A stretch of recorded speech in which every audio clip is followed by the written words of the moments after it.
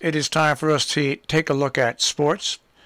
And in sports, Vlad Guerrero hit a home run. He powered the AL to another win over the National League in the All-Star Game. And what's interesting about the All-Star Game nowadays, I don't know if Bill Krasowski is still listening or not, but the American League domination in the All-Star Game is pretty amazing. And why do I say that? Well, simply because there was a time when I was growing up where the National League won it like I want to say 20 years in a row. But now they haven't won a game since 2012. But I remember the National League used to dominate the American League.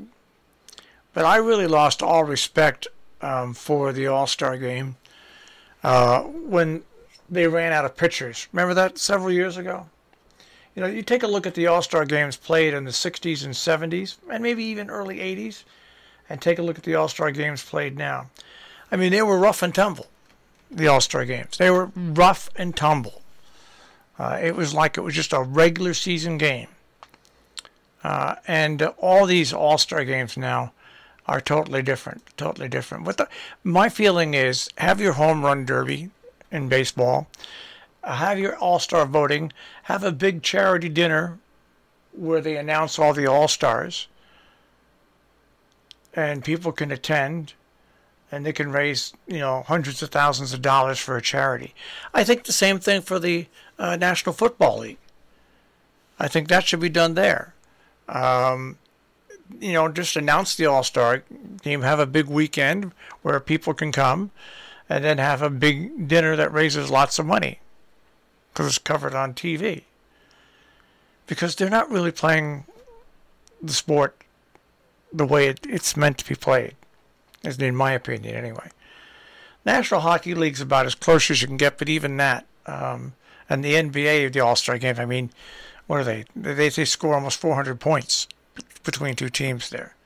So all these All-Star Games have lost a little luster, in my humble opinion. And it's only my humble opinion. Okay? But it's just the way I feel. It's not like it used to be. And I know I'm now part of the generation that say, oh, when I was a kid. But really, all you have to do, if you're 25 or 30 years old, Google video of an All-Star Game in baseball from the 1970s and watch the whole game. You'll see something amazing. Google NFL football and see the way NFL was played back in the 70s and 80s. It's a different game now. And the All-Star Games really they're not as exciting as they used to be. Anyways, the AL won 5-2 in the All-Star Game. Bill Krasowski says nothing is what it used to be. It's true, but I really lost respect for the All-Star Game when they just called the game off because they didn't have enough pitchers. I mean, that was embarrassing. That was about as embarrassing as you can get. Now, it's almost as embarrassing as how my New York Yankees are doing this year. We're at the All-Star break. The Yankees are 3 games over 500. They're 8 games out of first place. They're 4.5 games out of the wild card. And it's just been an embarrassing year. If you're a Red Sox fan, it's been a hell of a year so far. You're 55-36. You've got a game and a half lead over Tampa Bay. Now let's switch over to the National League. If you're a Met fan, you got to be happy.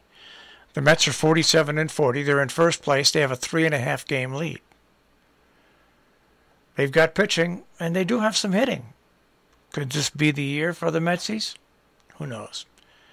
But it certainly looks like it's going to be the year that the Mets will own the back page of the sports section, not the Yankees, unless something dramatic happens, and I don't think it's going to be. I mean, every time you think the Yankees are going to do something dramatic, like the other night, leading 7-2 going into the end of a game, losing it. Losing it. It's just, they're just missing something this year. Just missing some. Biggest sports disappointment for me.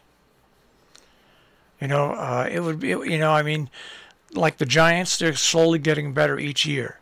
And if the Giants get good, where they go 10-6, 11-5, 5 or 6 years in a row, and then all of a sudden, boom, the bottom drops out, I'd be disappointed. I mean, there's other things in the world to be upset about, but, you follow a team, you're a fan, and you like it when they win. When they win a lot, you expect it, and when they don't win, you're disappointed. Not mad, disappointed. Well, anyways, that's my sports sermon for today. And we'll see if Mike ever comes back this week.